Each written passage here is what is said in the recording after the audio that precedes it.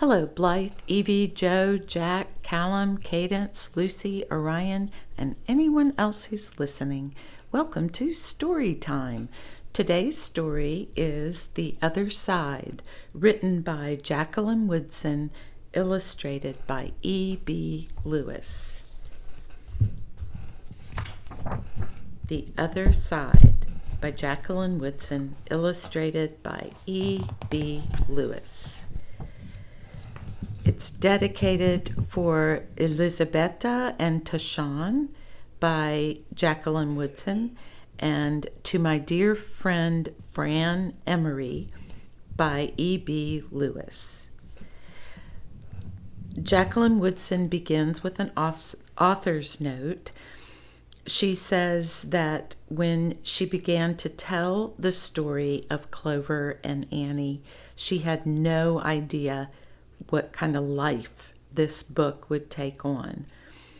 She wanted it to be a story about the way in which young people change the world each day, and she wanted it to be a story that brought about hope. And she has been all over telling this story, sharing it with students, and they always want to know, is the fence down? And she says, down, no, lower, definitely. So she wants all of us to imagine a world without fences so that people can be together sharing the joy of life. So the story begins. That summer, the fence that stretched through our town seemed bigger. We lived in a yellow house on one side of it. White people lived on the other. And Mama said, "Don't climb over that fence when you play." She said it wasn't safe.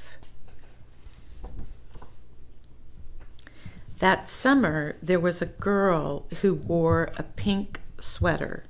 Each morning, she climbed up on the fence and stared over at our side. Sometimes I stared back. She never sat on that fence with anybody. That girl didn't. So it's two little girls on different sides of the fence, interested in each other. Once, when we were jumping rope, she asked if she could play, and my friend Sandra said no, without even asking the rest of us. I don't know what I would have said. Maybe yes, maybe no. She really wants to play with them, doesn't she? But people are afraid. That summer, everyone and everything on the other side of that fence seemed far away. When I asked my mama why, she said, because that's the way things have always been. Sometimes when me and Mama went into town, I saw that girl with her mama. She looked sad sometimes, that girl did. "Don't stare," my mama said. "It's not polite." Boy, aren't these illustrations beautiful? It rained a lot that summer. On rainy days, that girl sat on the fence in a raincoat. She let herself get all wet and acted like she didn't even care. Sometimes I saw her dancing around in puddles, splashing and laughing. That's kind of fun to do, isn't it?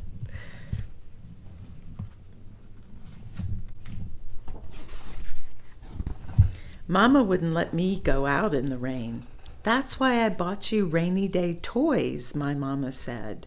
"You stay inside here where it's warm and safe and dry." But every time it rained, I looked for that girl, and I always found her somewhere near the fence. Someplace in the middle of the summer, the rain stopped. When I walked outside, the grass was damp and the sun was already high up in the sky, and I stood there with my hands up in the air. I felt brave that day. I felt free. Oh, look how happy she is. I got close to the fence, and that girl asked me my name. Clover, I said. My name's Annie, she said, Annie Paul. I live over yonder, she said, by where you see the laundry. That's my blouse hanging on the line. She smiled then. She had a pretty smile. And then I smiled, and we stood there looking at each other smiling. It's nice up on this fence, Annie said. You can see all over. I ran my hand along the fence. I reached up and touched the top of it. A fence like this was made for sitting on, Annie said. She looked at me sideways. My mama says I shouldn't go on the other side, I said.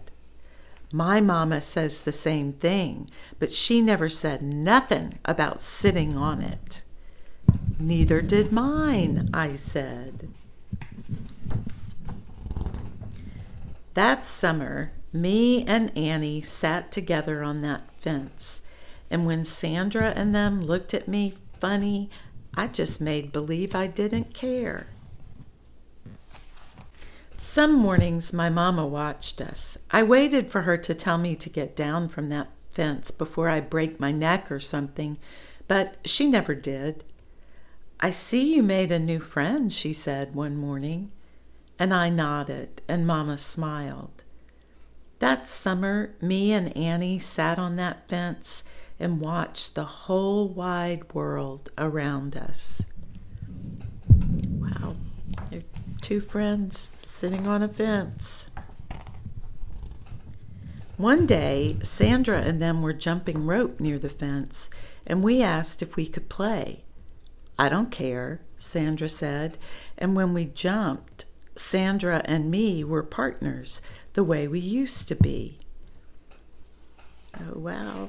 So Annie gets to play with them.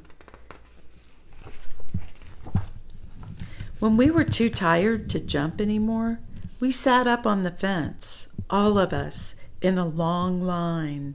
Look how tired they all are. How they're all just sitting up on the fence. Someday, somebody's going to come along and knock this old fence down, Annie said. And I nodded. Yeah, I said, someday. So they were divided by a fence because they had different color skin.